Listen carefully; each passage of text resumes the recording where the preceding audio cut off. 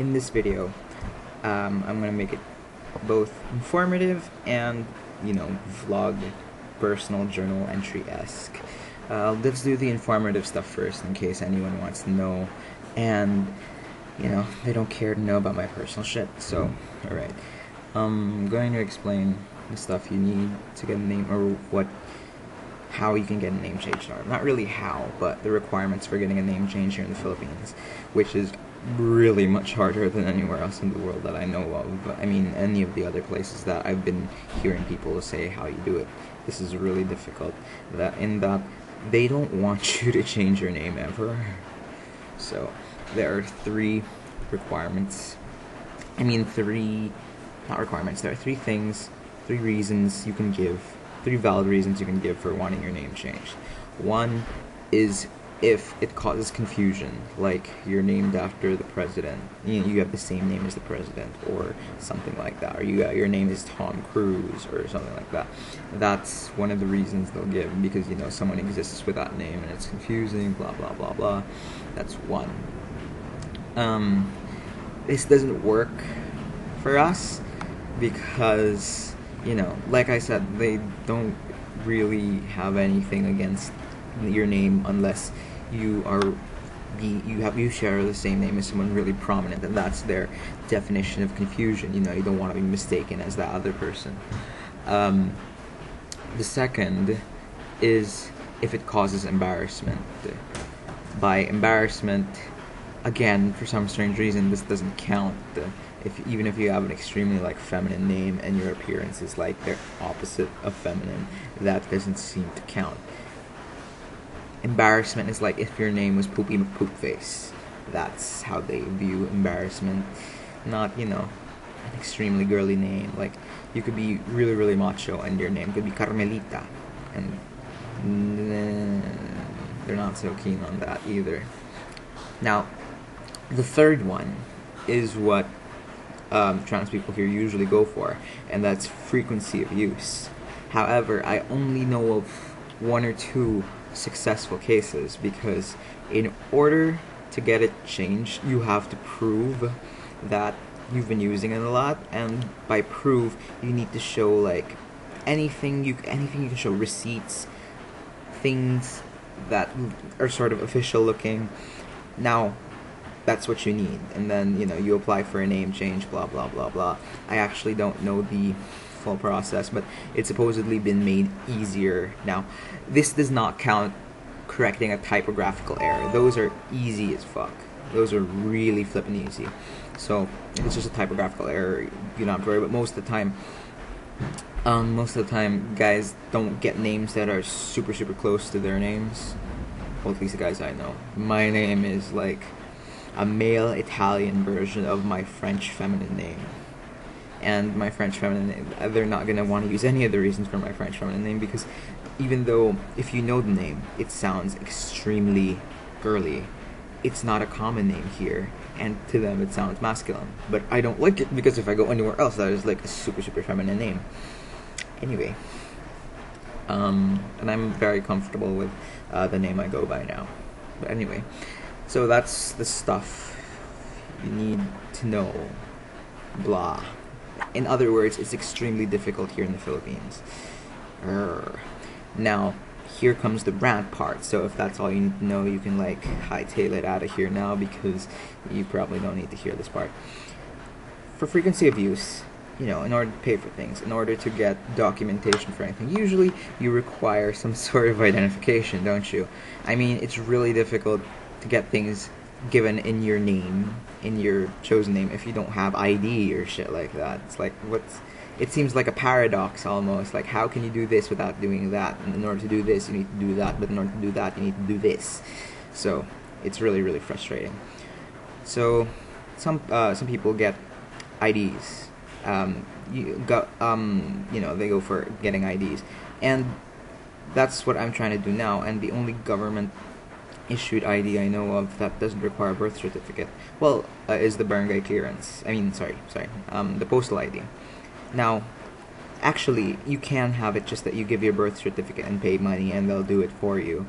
But what I did it the long way. so I don't have to get my birth certificate. I went to go get, clearance from the barangay town hall. In English, it's like the town hall or something like that. And proof that I live in the village, proof that I am sort of who I say I am.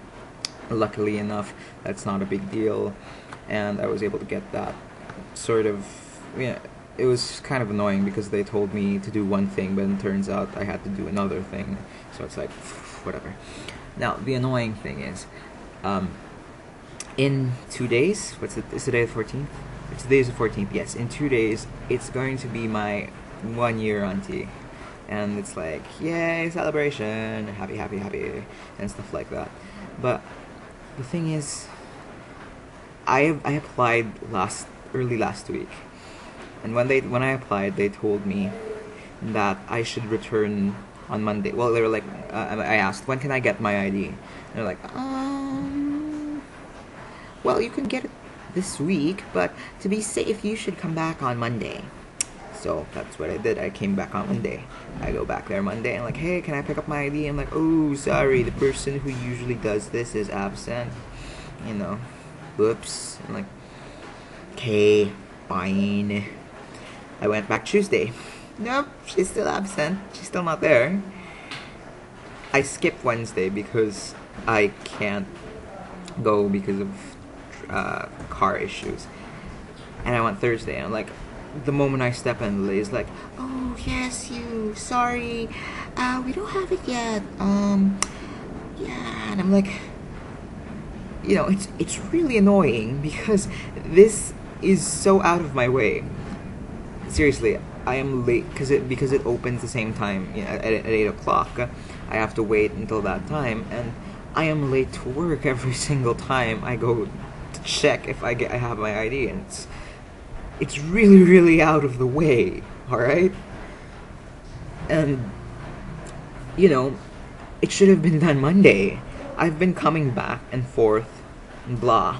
And they're like, oh, why don't you just leave your number so we can tell you if it's done, and blah, blah, blah. It's Friday of the next week. Friday of the Monday they told me would be the latest time I would probably get it. And they haven't texted me. To be fair, they just gave my number yesterday, but they haven't texted me, and it's just pissing me off because it's obviously not going to be open on weekends. So if I don't get my ID today, I'm not going to get it at all until next week. And it's like, fuck, man. I mean, that was like supposed to be my gift to myself, one ID with my non-legal name. I mean, with my preferred name. Sorry, I'm picking something off the floor. And it's like, what the fuck, man? I mean, I have been waiting. I have been going back. I've been becoming late to work, wasting gas money on just getting this bloody ID. And I was gonna make a video on Sunday going, hey, look, it's my 1 year and I have some sort of ID. Isn't this great? Isn't it awesome? Nope. The Philippine government will fuck you over any chance you get because it is dumb and lame, and it's like, it's not the worst, and it's not the absolute worst, but it's terrible. It is, oof. It's like, if there's a top tier of decent countries, and it's like so-and-so countries, America might be here in the so-and-so because they're not like the best or whatever. So-and-so, and there's the shit tier. We're like top of the shit tier, probably. No, mid of the shit tier, because the lowest of the shit tier is, stuff with really, really bad, countries with really, really bad human rights violations. And to be fair, it's not that terrible. I mean, yes, there are a lot of human rights violations here, but it's not completely the worst place to be. So, mid of the shit tier. Yeah. But that's it. Frustration. I am an angry bunny. Oh yeah, if you're wondering about the bunny ears, they seem to be popular in the last video. So, that's why. 1 year, and this is all I really have to show for it. A little neck beard. But yes, 1 year. In 2 days. Expect a video from me and Jess. Because, Jess was there in the very first video, on the very first day. So Jess deserves to be there on the